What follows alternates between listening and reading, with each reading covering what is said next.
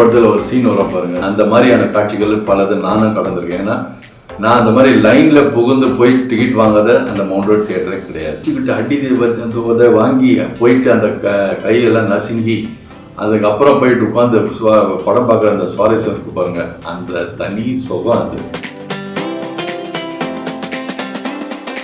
எல்லாருக்கும் வணக்கம். நான் தான் உங்கள் ரியாஸ் அஹமத் பேசுகிறேன். நண்பர்களே, நான் வந்து இப்போ என்னோடய சைல்ட்ஹுட் பற்றி பேசிகிட்டு இருக்கேன் அப்படின் போது இப்போ நடுவில் சில விஷயங்களை நம்ம வந்து ஜம்ப் ஆக வேண்டிய சூழல் இருக்குது. அதுக்கு என்னென்ன சொன்னோன்னா, அதாவது நீங்கள் பழைய படங்கள் பார்த்துருந்தீங்கன்னா ஒரு கதை சொல்லிகிட்டே இருப்பாங்க. அந்த கதை சொல்லும்போது திடீர்னு பின்னாடி பார்த்தீங்கன்னா அந்த டாட்டாஸ் கொசுவத்தி சுருள் மாதிரி ஒன்று சுத்தம்.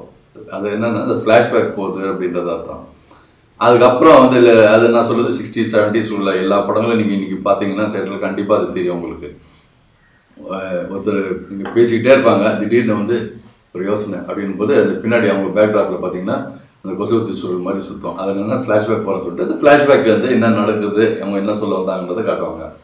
அது லேட் 80s பார்த்தீங்கன்னா பேசிக்கிட்டே இருப்பாங்க, திடீர்னு அன்றைக்கி என்ன நடந்துச்சுன்னா அப்படின்ற மாதிரி இப்படி நிற்பாங்க. இது வந்து ஃப்ளாஷ்பேக் நடக்க மேட்ரு. அதே விஷயத்த நான் இப்போ கொஞ்சம் எப்படி திருடிக்கலான்னு பார்க்குறேன். என்னுடைய விஷயத்த கொஞ்சம் சொல்கிறதுக்காக இப்போ நான் என்னுடைய சைல்ட்ஹுட் டேஸு என்னோடய ஸ்கூல் டேஸில் சொல்லிகிட்டு இருக்கிற டைமில் இப்போ நடுவில் தாவிட்டு இப்போ இன்னைக்கு கரண்ட் மேட்ருக்கு சொல்லிட்டு திருப்பி அங்கே நெக்ஸ்ட் எபிசோடில் தான் பழசுக்கு போயிடலாம் அப்படின்னு ஒரு ஆசையில் தான் இதை சொல்லிகிட்டு இருக்கேன்.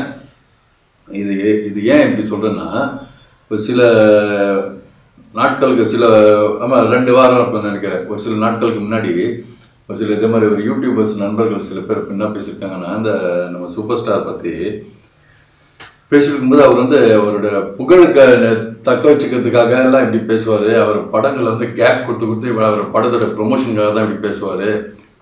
எண்ணிக்கை கம்மியாக வச்சுட்டா தான் அது அந்த நிலைக்கும் அப்படின்ற நம்பிக்கையில் தான் அதுக்காக தான் இப்படி பேசுகிறாருன்றதெல்லாம் அன்றைக்கி சொல்லிட்டு இருந்தாங்க. அதுக்கு அவங்களுக்காக ஒரு சவாலாக இதை சொல்கிறதுக்காக தான் நான் இதை எடுத்துக்கிட்டேன். இந்த மாதிரி கேப்பு விட்டு விட்டு நடித்தா தான் மாசு வரும், அப்போ தான் மாசு இருக்குது அப்படின்றத நீங்கள் நினச்சிட்ருக்கீங்களே, அதுக்கு ஒரு சின்ன விளக்கத்தை கொடுக்க தான் நான் ஒரு டீட்டெயில்ஸ் கொஞ்சம் ரெடி பண்ணி வச்சுருக்கேன். அதை இப்போ உங்களுக்கு காட்டுறேன் பாருங்கள். ஆகஸ்ட் 15, 1975 அவர் வந்து அபூர்வ ராகங்கள் என்ற படத்தில் ரிலீஸ் ஆகி அந்த ஒரு வருஷம் ஒரு படம் நடிச்சிருக்காரு. அதுக்கப்புறம் பார்த்தீங்கன்னா 76 ஒரு 4 படம், 77 ஒரு 15 படம், 78 20 படம் நடிச்சிருக்காரு. 78 பார்த்தீங்கன்னா 15 தமிழ் படம், 2 தெலுங்கு, 3 கன்னடான்னு 20 படம் அவர் வந்து 78 நடிச்சிருக்காரு. 77 சூப்பர் ஸ்டாராக இது அவருக்கு போஸ்டிங் ஆரம்பித்து 78 சூப்பர் ஸ்டாராக இன்னைக்கு வரைக்கும் நிலைச்சிட்டு இருக்காரு. ஒவ்வொரு வருஷம் பார்த்தீங்கன்னா 79 ஒரு 13 படம், அதே மாதிரி 80s பாருங்கள். 80s வந்து பார்த்தீங்கன்னா 1980 வந்து 11 படம் நடிச்சிருக்காரு. அதில் வந்து 6 தமிழ் படம், 3 தெலுங்கு, ஒரு கெஸ்ட் ரோல். இந்த மாதிரி அவ்வளோ படம் நடிச்சிருக்காரு. 81 வந்து 8 படம், 82 வந்து 6 படம், 83 வந்து 8 படம், 84 9, இப்படியே தான் 80s வந்து ஃபுல்லாக வந்து தொடர்ந்து பேக் டு பேக் நடிச்சிருக்காரு. அது ஏன் அதுவே அந்த 70ஸ்க்கும் 80ஸ்க்கு என்ன வித்தியாசம், அதுலேயே ஏன் படங்களுக்கு குறைச்சது பார்த்தீங்கன்னா, 70s அவர் பெரும்பாலும் படம் நடிச்சிட்டு இருந்தது வந்து வில்லனாக நடிச்சிட்டு இருந்தார், சப்போர்ட்டிங்காக நடிச்சிட்டு இருந்தார். அந்த மாதிரி இருக்குனாம உங்களுக்கு அப்போ வந்து படப்பிடிப்பு நாட்கள் கம்மி, அவர் பண்ண படங்களோட பட்ஜெட்டும் மிக குறைவு. அதுக்கப்புறம் 80ஸ்க்கு அப்புறம் அவர் கொஞ்சம் ஹீரோ வந்து நிறைய மெயின் ஸ்ட்ரீமில் மெயின் ஹீரோவாக நடிச்சிருக்கிற படங்கள் போது அதே மாதிரி அந்த படங்களோட நம்பர் ஆஃப் டேஸ் மேக்கிங் கொஞ்சம் கூட சேர ஆரம்பிச்சது. அதனால் வந்து அந்த படங்களோட எண்ணிக்கை குறைஞ்சது. ப்ளஸ் வந்து அவர் 83 அவர் ஹிந்திக்கு போயிட்டதுனால உங்களுக்கு தெரியும், ஹிந்தி படங்கள் போது பார்த்தீங்கன்னா எந்த அளவுக்கு அதோட காம்பினேஷன்னு அதோட நம்பர் ஆஃப் டேஸ் ஒர்க்கெல்லாம் எப்படி போகும் அப்படின்றது. அதனால தான் அவரோட படங்களோட எண்ணிக்கை குறைஞ்சது. 90s தான் அவர் பார்த்தீங்கன்னா கிட்டத்தட்ட வந்து அவர் படங்கள் எண்ணிக்கைன்றது கொஞ்சம் குறைக்க ஆரம்பிச்சிருக்காரு. அதுக்கு முன்னாடி கூட பார்த்தீங்கன்னா 2, 3 இந்த மாதிரி நடிச்சிருக்காருன்னா காரணம் வந்து அது அந்த டைமில் வந்து 90s தமிழ் படம் 2 நடிச்சிருப்பார். ஆனால் அந்த டைமிங் கரெக்டாக இருக்கும். அந்த டைமில் வந்து ஹிந்தி படங்கள் நிறைய நடிச்சிருந்தார். ஏன்னா 91 பார்த்தீங்கன்னா அவருக்கு தமிழ் படம் 3 ரிலீஸ் ஆகிருக்கு, ஹிந்தியில் 4 படம் ரிலீஸ் ஆகிருக்கு.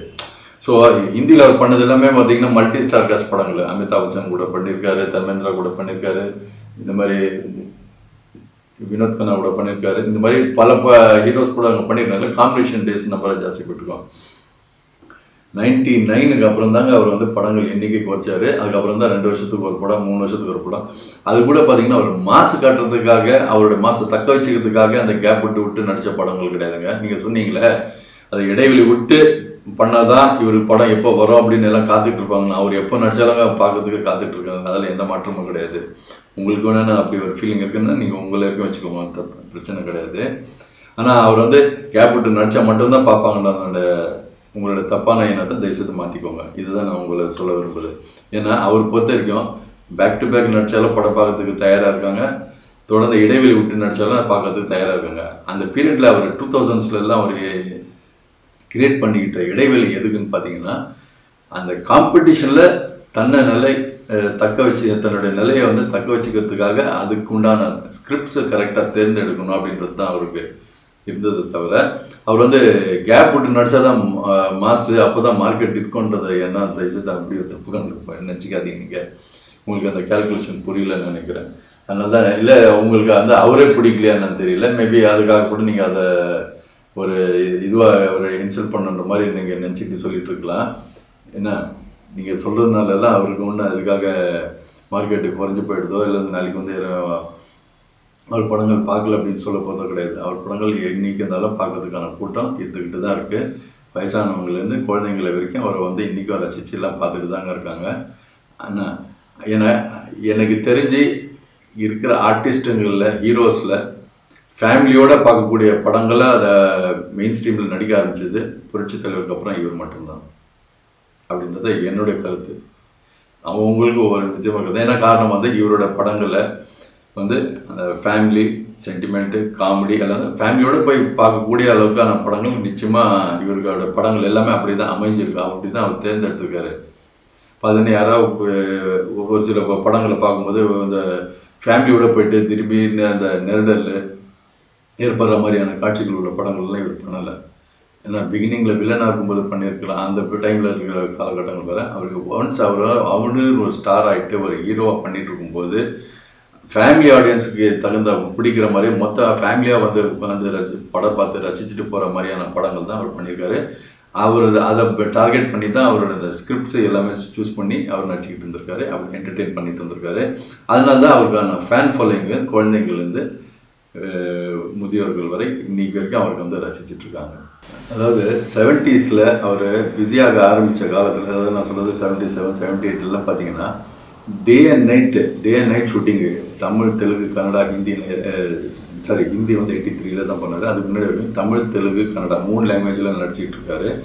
அவர் வந்து ரவுண்ட் த கிளாக் ஒர்க் பண்ணக்கூடிய சுச்சுவேஷன்லாம் அவருக்கு இருந்திருக்கு. உங்களுக்கே நல்லா தெரியும் அந்த பீரியடில் இருந்த மீடியாவில் கூட எல்லாம் வந்துச்சு. அவர் உடல்நிலை சரியில்லாத காரணத்தினால ஆஸ்பத்திரியில் அனுமதிக்கப்பட்டார். அந்த நேரத்தில் நிறைய அந்த ஜத்த பீடெல்லாம் சாப்பிட்டுட்டு இருப்பார். அதனால் அந்த எஃபெக்டும் சேர்த்து அவருக்கு அந்த எஃபெக்ட் வந்து ரெஸ்ட் இல்லாமல் இருக்கும்போது இதெல்லாம் சாப்பிடும்போது அது அவருக்கு வந்து இன்னும் அவருக்கு ஹெல்த் கண்டிஷன் ஸ்பாயில் ஆச்சு அப்படின்லாம் சொல்லி பத்திரிகைகளெல்லாம் இப்போ வந்தது. நம்மளும் படிச்சிருக்கோம். உங்களுக்கு எல்லாம் அந்த டைமில் பார்த்துருக்கவங்களுக்கெல்லாம் கண்டிப்பாக ஞாபகம் இருக்கும்னு நினைக்கிறேன். அந்த டைமில் தான் அந்த திரிசூலம் படம் ரிலீஸ் ஆன ஃபங்க்ஷனுக்கு மதுரை போகும்போது கூட ஒரு சின்ன அசம்பாவிதம் நடந்தது. அந்த டைமில் ஹாஸ்பிட்டல் அட்மிட் ஆகிட்டு ட்ரீட்மெண்ட்லாம் எடுத்துகிட்டு திருப்பி நடிக்க ஆரம்பித்தார். அந்தளவுக்கு பேக் டு பேக்கு ஒர்க் பண்ணிகிட்டு இருந்த மனுஷன் தான் அவர். அப்போது வந்து அவரோட rising பீரியடுன்றதுனால left, right and centre அவர் படங்கள் நடிச்சுக்கிட்டு ஆரம்பித்தார்.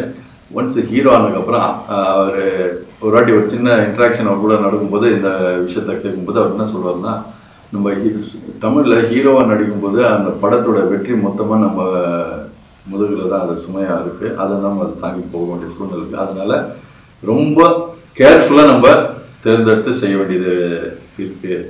ஆனால் ஹிந்தியில் பார்த்தீங்கன்னா மல்டி ஸ்டார் காஸ்ட் நடக்கும்போது நமக்கு ஒரு ரிலாக்ஸேஷன் கிடைக்குது. அதனால தான் நான் ஹிந்தி படங்களை நிறைய நான் பண்ணுறேன் அப்படின்னு நான் என்கிட்ட ஒரு வாட்டி சொல்லிட்டு ஒரு பேட்டியில் அதை நான் இந்த நேரத்தில் உங்களுக்கெல்லாம் நினைவு கூற விரும்புகிறேன். லேட் 80s 90ஸ்ல வந்து உங்களுக்கு பார்த்தீங்கன்னா 8லேருந்து 9 படங்கள் ஆரம்பிச்சது. ஆனால் அந்த டைமில் கூட பொங்கல், தமிழ் புத்தாண்டு, தீபாவளிக்கு அவர் படங்கள் ரிலீஸ் மிஸ் ஆனது கிடையாது.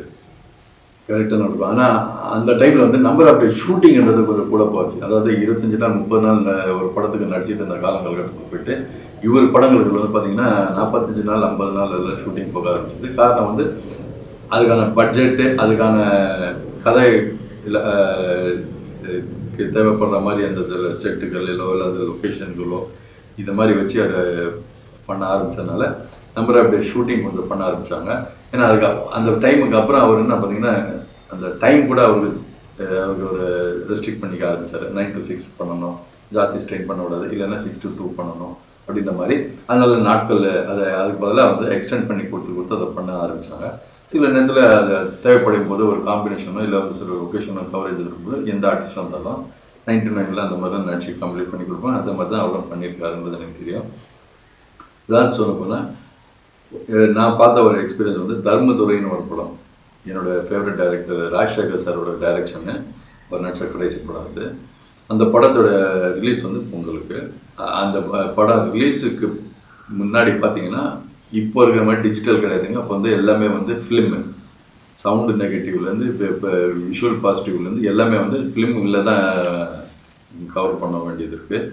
அப்போ பார்த்தீங்கன்னா ஒரு பக்கம் டப்பிங் நடந்துகிட்ருக்கு, ஒரு பக்கம் வந்து மிக்சிங்கு, ஒரு பக்கம் வந்து அந்த சிவாஜி கார்டனில் அந்த நைட் எஃபெக்டில் ஒரு சாங் நடந்துகிட்ருக்கு, மாசி மாதம்ன்ற ஒரு சாங் நடந்துகிட்ருக்கு. அருமையான சாங். அந்த சாங் நைட் ஷூட்டிங் இந்த மாதிரி 4 பக்கமாக வேலை நடந்துட்டு கடைசி அந்த டேட்டுக்குள்ள பொங்கலுக்கு மிஸ் ஆகாமல் கொண்டு வந்து ரிலீஸ் ஆன வெற்றி கண்ட படம். அந்த படத்தோட 100ஆம் நாள் அன்றைக்கி தான் அந்த டைரக்டர் இறந்தார். அதனால அந்த படம் வந்து எனக்கு ரொம்ப க்ளோஸ் டு மை ஹார்ட். ஏன்னா இன்றைக்கி நான் பிஆர் வந்ததுக்கு இன்னொரு காரணம் வந்து டைரக்டர் ராஜசேகர் சார் அவருக்கு கொடுத்த என்கரேஜ்மெண்ட்டு தான் அவர் தான் என்னை பிஆர் ஆக்குனது. அதனால் நான் வந்து அவர் என்றைக்குமே நான் மறக்க முடியாது. படங்களோட நாட்கள் வந்து அந்த 90s வரைக்கும் வந்து எல்லாருமே நான் சொன்ன இந்த மாதிரி டைம் ஷெடியூலில் பண்ணிட்டு இருந்தனால படங்களோட எண்ணிக்கை கரெக்டாக வந்தது. அந்த ஃபெஸ்டிவலில் வந்து எல்லா டாப் ஹீரோஸோட படங்கள் வந்துட்டு இருந்தது. அதே மாதிரி இண்டஸ்ட்ரி ரொம்ப ஆரோக்கியமாக இருந்தது.